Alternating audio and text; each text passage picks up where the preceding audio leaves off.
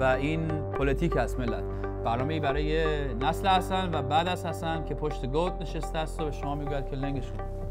چه خبره؟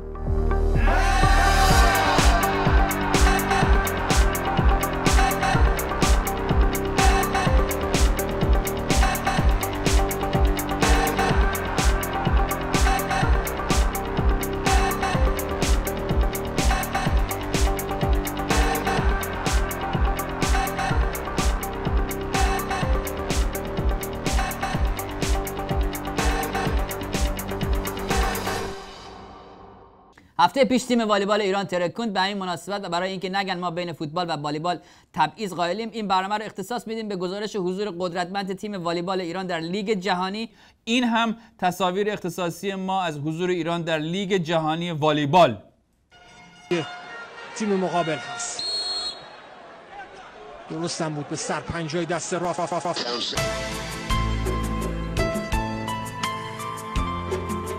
خودش میگه نخورده.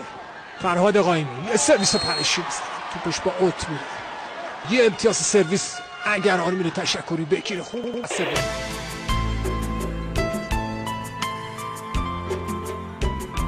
بینندگان عزیز، با پوزش از اشکالاتی که در پخش زنده بالاخره پیش میاد دیگه، پخش زنده است. آن میره تشکری بگیره. خوب زد سرویسشو.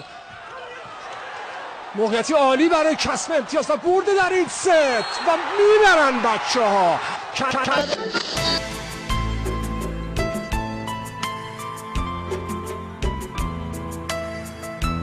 بچه‌ها کسب امتیاز 28 برای تیم. منم الان اشتباه شما دست بردار از اون دگمه آقای محترم تورچی، دستش اصلا چسبیده به شاسی سانسوری. من خدا میترسم بشینه تو ماشین، وقتی میشینه تو ماشین بخواد دگمه ساسات رو بکشم بزنه نصف ماشین رو سانسور کنه. بعد میان میپرسن از چی میترسین؟ میگن ما از هیچی نمیترسیم. من از چیزی نمیترسم. من از چیزی نمیترسم و الا ازش استفاده نمیکردم. حالا اصل جریان چی بوده؟ میتونم در مورد اینترنت از شما سوالی بپرسم؟ شما و رئیس جمهور در توییتر فعال هستید. پیام تبریک برای یهودیان دادید، همچنین پیام‌های خیلی منفی درباره اسرائیل نوشتید. اما به طور کلی این موضوع برای من خیلی جالبه. این کارهای شما به نظر میرسه بخشی از یه تلاش برای باز کردن یه سری درها باشه، اما در این حال توییتر در ایران غیر قانونیه. از چی میترسین؟ من از چیزی نمیترسم و الا ازش استفاده نمیکردم. هیچی نمیترسه آقای ظریف، فقط یک بخش از جمعیت ایران خودشون از دولت میخوان که با سانسور و فیلتر کردن دولت از بچه‌هاشون چیکار کنه؟ مواظبت کنه. بابا خودشون میخوان، خود ملت میگن ما رو سانسور کنین، چرا شما نمیفهمین؟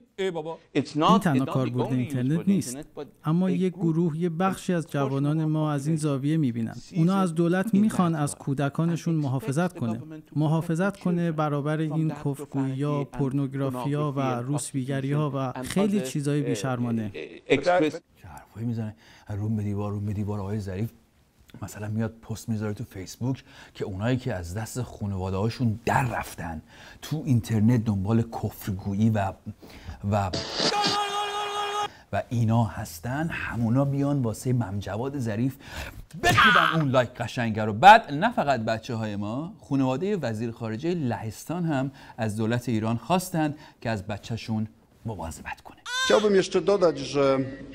ضمناً خواستم نکته‌ای رو با آقای وزیر اشاره کنم. دیروز در شهر اصفهان بودم و سعی کردم به سایت یکی از معتبرترین روزنامه‌های لهستان وصل بشم، ولی متاسفانه به دلیل سانسور اینترنت نتونستم این کارو بکنم. polskich gazet, no i niestety mi się to nie udało. Dostałem informację o tym, że strona została. برای ما که از کشوری میایم که برای آزادی بیان خیلی جنگیده، این اتفاق شوک آور بود. ما سوال کردیم، ما هر وقت که کم میاریم سوال میکنیم، وقتی بلد نیستیم ما سوال کردیم، گفتن یک زمانی تو این مملکت یکی دیگه وزیر ارشاد بوده تو همین مملکت، تو همین مملکتی که شما توش زندگی میکنیم و ما اینجا زندگی نمیکنیم. تو همین مملکت یه زمانی یه وزیر ارشاد داشتیم که اون موقع خانواده محترم آقای نظامی گنجوی هم گفته بودند که دولت ایران از منظومه خسرو و شیرین بچه‌شون مواظبت کنه. این هم خبرش. بله، همونجوری که مشاهده میکنید آقای سید محمد حسینی فرمودن که ما خسرو شیرین رو کودکان رو سانسور. دم شما گرم، مرسی. خیلی این مال دولت قبلی بود، قبول نیست، ولی حالا باز نظامی گنجوی هم خوبه. اگه ول کنی، خانواده مقام معظم رهبری هم از دولت خواسته از بچه‌شون مواظبت کنن. بابا یارو دیگه واسه خودش مردی شده، ولی خانواده‌شون گفتن که از این مواظبت کنین. آقای آیت الله خامنه‌ای آمدند در تلویزیون گفتن آش تلویزیون همونو سانسور میکنه. میگی نه اینا آش. اون وقت یه عده‌ای کاسه های داغتر از دنبال اولا وقتی سانسور میکنن قدرت تخیل آدم ها رو میبرن بالا. الان ملت 2 تا چاله ببینه میگن آقا اینا مثلا این 2 تا چاله احتمالا اینا سوراخ‌های دماغ انجلینا جولیه. حاله تارنکبوت ببینم میگن این زلفای کمند نیکول کیدمنه. بابا الان آدم دیگه روش نمیشه پس زمینه ویندوز XP رو به کسی نشون بده.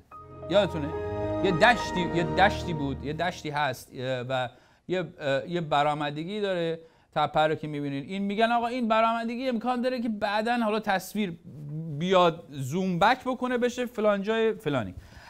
الان یه چند سال موضوع همین برجستگی و چه میدونم برآمدگی و فرو رفتگی داستان شده. چند سال پیش رئیس پلیس امنیت اخلاقی نیروی انتظامی گفته بود مانتو باید هم بلند باشه هم برجستگی های بدن رو نشون نده.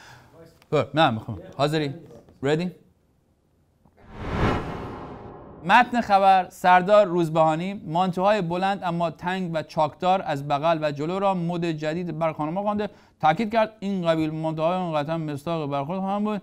مانتو باید بلند باشد و هم برجستگی پنهان کند. این برای یارو مسئله است. مسئله بوده برای آقای محترم. یه جوری شده ملت به هر چی برآمدگی و قوس و اینا حساس شدن. الان دیگه قوس و قزح ببینن ممکنه بگن که این هرچه نابدتر جای فلانیه. این رنگین کمانی که مشاهده میکنید همون باید الان صاحب مغازه‌ها مجبورن برند بحث برجستگی ها رو میکنن. برجستگی ها مانکنای پشت ویترین هم با این اره ببرن که عواطف تخیلی ملت ما بلا تکلیف نمونه. همونجوری که مشاهده میکنید اینا مانکنایی که پشت سر من میبینید اینا تصاویر مانکن‌های سینه بریده است که خب بالاخره شما که توی بازار فردوسی اینا رفت آمد دارید بهتر میدونید که اینا چی هستن. من فقط موندم اینقدری که بزرگواران نظام با تخیل خودشون رو تخیل ملت ما برنامه‌ریزی و حساب کتاب کردن. اگه رو جدول مندلیوف حساب کتاب کرده بودن والا الان 10-20 تا عنصر جدید کشف شده بود. الان اینجا ببینید اینو نشون بده. Questa è un'altra delle doti di questa squadra che anche se non gioca benissimo riesce a trovare, a compattare il gruppo e a sicuramente è stato rigiocato dagli azzurri che ora sono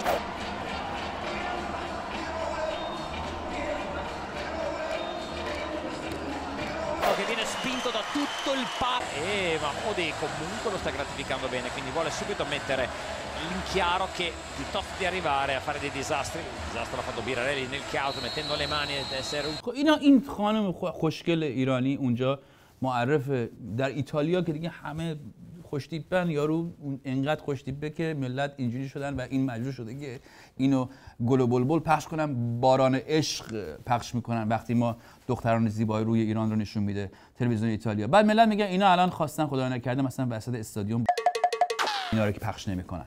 مثلا میگن که تلویزیون ایران نشون نداده اینا رو. خدای نکرده مثلا ماچی پوچی چیزی اینا کردن یه وقتی بغلی فلانی. همونجوری که مشاهده کردی این ملت نشسته بودن داشتن میگفتن ایران خیلی هم با کلاس، خیلی هم خوشتیپ، خیلی هیپ، همشون خیلی باحال. همه نشسته بودن، همه رو بالاخره خانواده‌ها ولی خواستن اینا رو خانواده‌ها خواستن که این تصاویری که شما مشاهده کردید رو تلویزیون ایران نشون نده. دیگری‌ها دولت میخوان از کودکانشون محافظت کنه برابر این کفرگویی‌ها، پورنوگرافی‌ها و روسبیگری‌ها. اینو خانواده‌های ظریف گفتن، خانواده‌ها خواستن. یه جوری شده الان، حالا من بین خودم و خود شما دیگه میخوام چیزی بهتون عرض کنم، مسئله سنتی بین ما ایرانی‌ها مطرحه، خیلی بده. طرف میخواد بره زن بگیره جدیدن، میرن تو هجله از عروس میپرسه خانواده خبر دارن شما اینجا یا نه. الان اینجوری شده. بعد همینجا دستاورد دوم نظام مشاهده میشه. الان در 20 سال گذشته به لطف سانسور تلویزیون جمهوری اسلامی داره اینقدر دیگه دستاورد بعدی این که جهتیابی ملت توپ شده. این چیه گذاشته اینجا؟ آها قبله و ایناست. الان اگه جلوی خونه خدا از یکی بپرسی قبله کدوم طرفیه نمیدونه، ولی بپرسی هات برد کدوم طرفیه میگیره با درجه و دقیق و ثانیه‌اش بهت میگه هوریزونتال ورتیکالش اینجوریه فلان. قبلا ملت قبله نما دستشون بود ببینن خونه خدا کدوم طرفیه، الان یکی یه فایندر دستشونه ببینن هات برد کجا میگیره. دستاورد بعدیش چیه؟ دستاورد دیگه ماهواره از این بهتر نبود پیدا کنی؟ چی باشه اینجا؟ دستاورد بعدیش چیه؟ نسبت به بلایای طبیعی حساس شدن. قبلا طوفان میشد هیچکی عین خیالش نبود، الان یه باد بزنه همه میگن ای بابا جهت دیشمون عوض شد. اینا همه دستاورده مواظبت از بچه‌های مردم ها. الان همین فیلترینگی که آقای ظریف ازش نمیترسه، همین فیلترینگ و انتای فیلترینگ و این حرفا. میدونید چند هزار، اصلا شما میدونید چند هزار تا فرصت شغلی مفت تو دنیا درست کرده. یارو از اون ور برنامه مینویسه میفروشه به دولت ایران برای فیلتر کردن سایت ها، بعد از این ور فیلتر شکن میسازه میفروشه به ملت واسه باز کردن همون سایت های فیلتر. بعد هم فیلتر هم فیلتر شکنه، هر دوتاش ویروس دارن، دوباره هم باید بالاخره دوباره انتای ویروس میسازه میفروشه به هر دو طرف. الان ما تنها کشور جهانیم که افراد خوشگل، خوش سیما، خوش تیپ فلان اگه برن مسابقات ورزشی دستگیر میشن، یا اگه تو خارج کشور برن ورزشگاه هی در پخش زنده مشکلات فنی پیش میاد. ولی اگر همونا برن تو راهپیمایی دشمن شکن، تلویزیون تا شب، تا فردا شب شاید تصویرشون رو میکنه تو حلقوم ما. این تصویر برعکسیه که رفتن مسابقه والیبال، این هم تصاویر دوستان این یکی که خوش تیپ و خوشگل راهپیمایی شکومت. در هر حال ما تشکر میکنیم از اینکه این همه خلاقیت ملت رو با سانسور بالا میبرن. تشکر میکنیم از اینکه این همه با سانسور باعث پیشرفت علم میشن. تشکر میکنیم از اینکه دولت به زور مواظب بچه‌های مردمه. تشکر میکنیم از سر سامون دادن به اوضاع تولید و پخش CD در کشور. تشکر میکنیم و به همشون خسته نباشید میگیم. به آقای سانسورچی ازشون میخوایم که حمایت کنن و خسته نباشن و از این حرفا دیگه. اینکه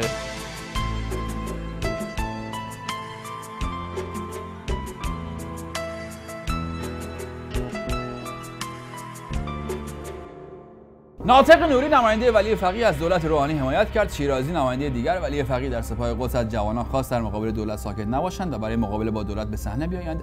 جعفری نماینده ولی فقیه در کرمان گفت مسیر دولت روحانی مسیر عقلانیت است. ذوالنور مشاور ولی فقیه در سپاه گفت متدینین نسبت به دولت روحانی بدبین هستند. نماینده ولی فقیه در گیلان هم گفت ما حامی دولت روحانی هستیم. شریعت مداری نماینده ولی فقیه در کیهان هم گفت که ادامه کار دولت روحانی آب به آسیا به دشمن ریختن است.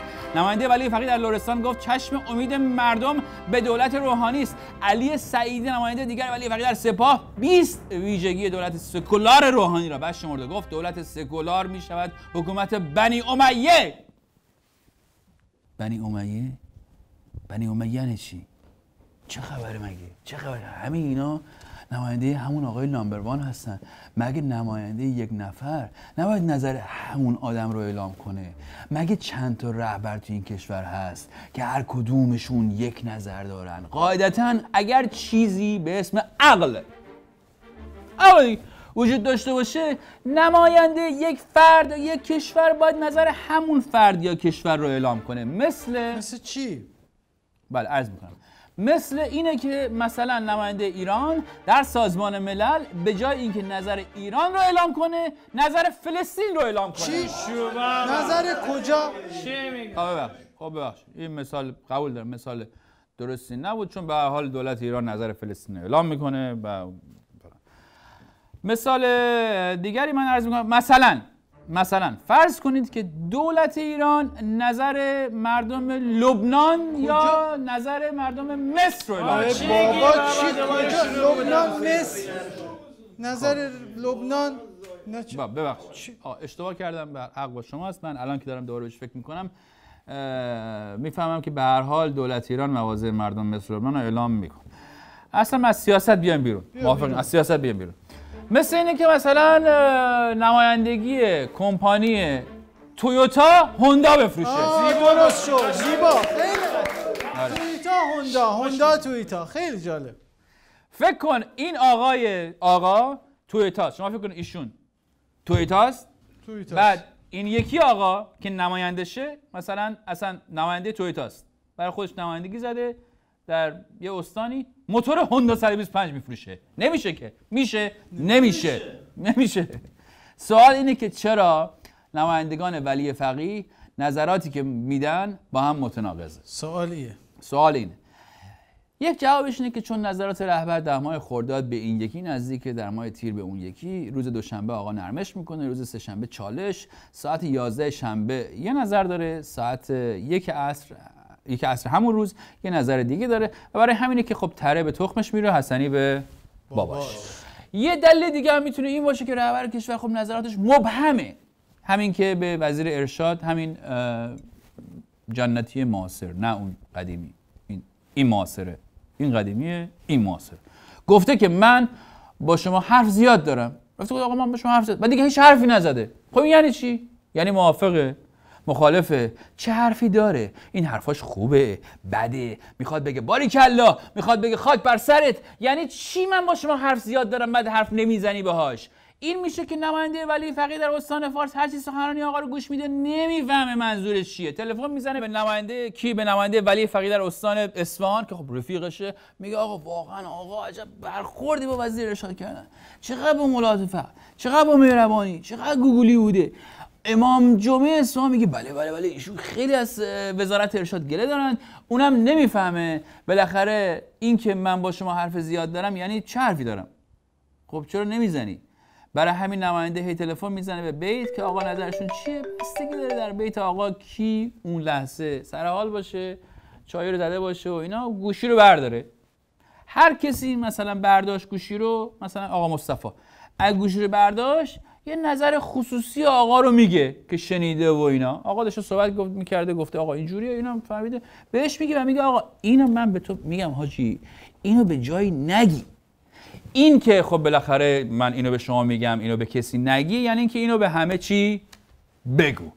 لابد میپرسید رهبر اصلا چرا باید در هر کشوری جز سفیر که خودش تعیین میکنه یک نماینده هم داشته باشه، جز فرماندهان سپاه که خودش تعیین میکنه 10 تا نماینده در اینجا و اونجای سپاه داشته باشه، جز استاندار و فرماندار و امام جمعه که خودش تعیین میکنه یک نماینده ولی فقیه هم در استان و شهرستان محمودآباد و علی‌آباد و اکبرآباد و حسن‌آباد اولیا و محل ما هم داشته باشه، جز اینکه خودش با نظر خودش شورای نگهبان رو که خیلی در رأس امور انتخاب میکنه، انتخابات مجلس رو که در رأس امور هست کنترل میکنه، بعدم هر روز در مورد اینکه چرا نماینده مجلس میگه دو یا چرا مجلس مثلا وزیر احمدی نژاد استیضاح میکنه اعتراض میکنه، یا وقتی نماینده وزیر روحانی رو استیضاح نمیکنند از اونها گله میکنه.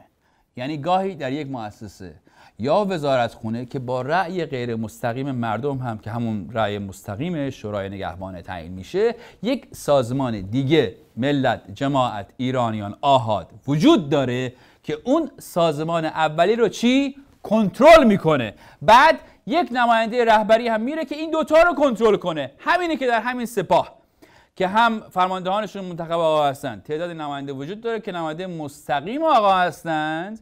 به همین دلیل که وقتی به سخنرانی‌های 7 نماینده سپاه شما گوش میکنه، انگار 7 تا حزب توی همین یه دونه سازمان وجود داره که هر کدوم یه موضع تیون متفاوت دارن. همینجوری میشه که 1/3 بودجه کشور به وسیله دولت مصرف میشه که سازندگی یا اصلاحات یا عدالت اقتصادی ایجاد کنند. 1/3 دیگه توسط مجلس صرف میشه که جلوی دولت رو بگیرند. 1/3 هم توسط قوه قضاییه صرف میشه که جلوی مجلس و قوه قضاییه رو دوباره بگیره. دولت برای اجرای فرامین رهبری با بودجه کشور، من اینو دوباره اعلام میکنم، دولت برای اجرای فرامین رهبری با بودجه کشور میره با غرب چیکار کنه؟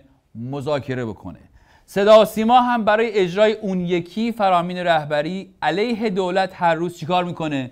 برنامه پخش میکنه. ظهرها دولت نماینده رهبره، عصرها روزنامه کیهان، شبها برنامه 2030 صدا و سیما، روز جمعه هم خب ائمه جمعه کشور که هر کدوم یک نظری رو به عنوان رهبری چیکار میکنن؟ میگن. آخرش که چی؟ میخواد مطمئن بشه که همه چیز همون جوری پیش بره که مطابق سلیقه خودشه. خب البته اینم یه نوعشه، ولی به شرط اینکه آدم حداقلش در سیاست، در استراتژی، در مملکت داری یک سلیقه‌ای داشته باشه، یه استایلی داشته باشه، چیزی برای عرضه کردن داشته باشه. شما آقای محترم که با قدیمی ترین و سنتی ترین روش نمرود طوری داری حکومت میکنی، دیگه ادعا نکن بی سلیقه.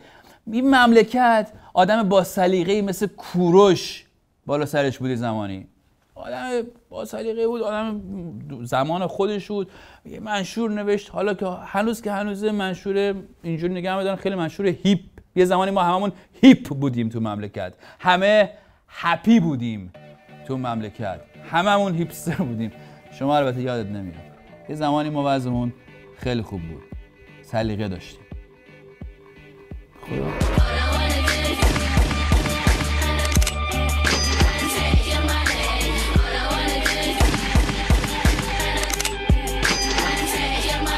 مهمان این هفته شما خانم شیرین عبادی است. خانم عبادی برنده جایزه صلح نوبل و رئیس مرکز حامیان حقوق بشر هستند.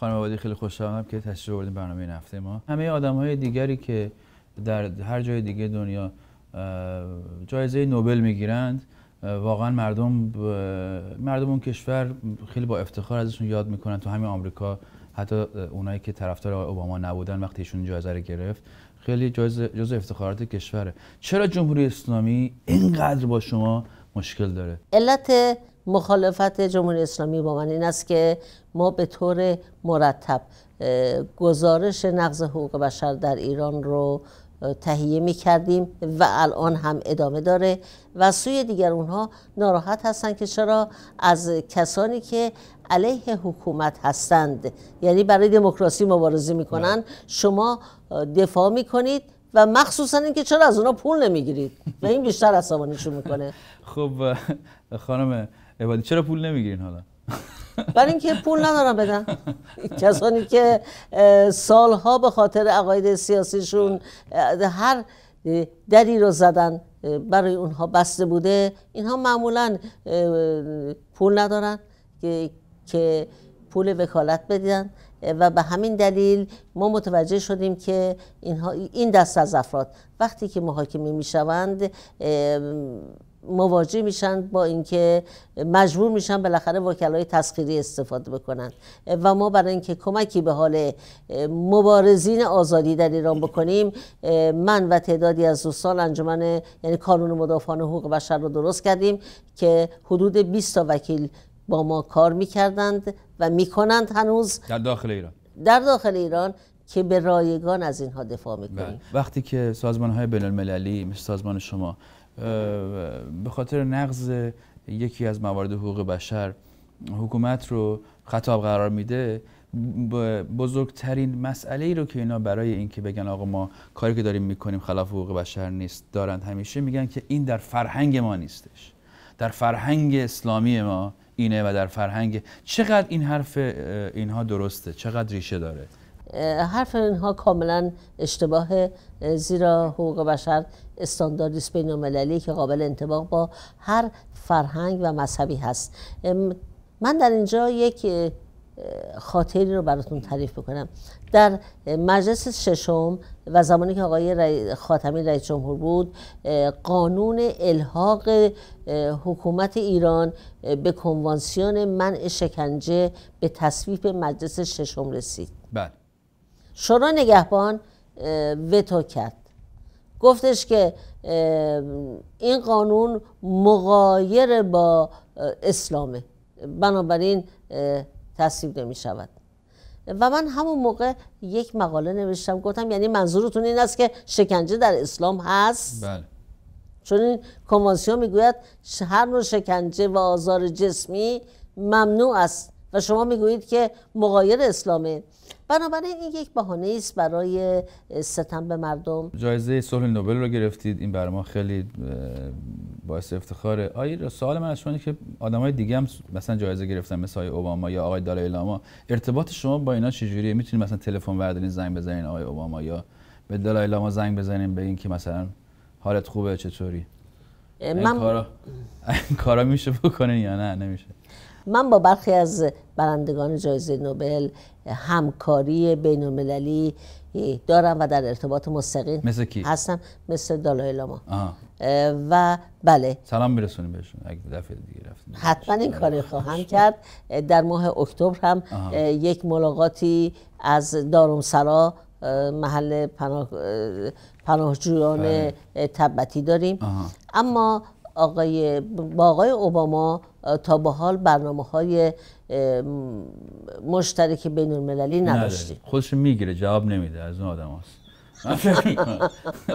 نظر شما در مورد مذاکرات هستی چیه خانم عبادی؟ آیا موفقیت یا شکست این مذاکرات تأثیر مستقیمی روی بهتر شدن یا بدتر شدن وضعیت آزادی‌های اجتماعی یا همین وضعیت حقوق بشر در ایران خواهد داشت نه؟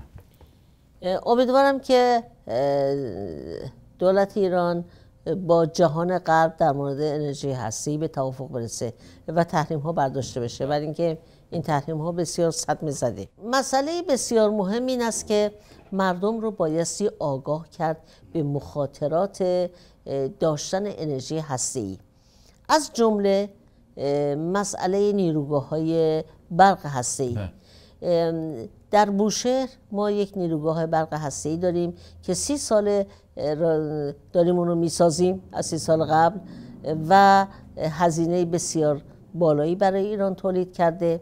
علاوه بر تحریم ها این در بهترین شرایط حد اکثر 3% برق ایران رو میتواند تولید بکند.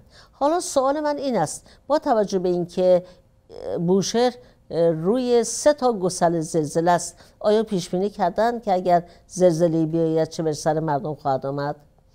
با زباله های اتمی ناشی از کار کرده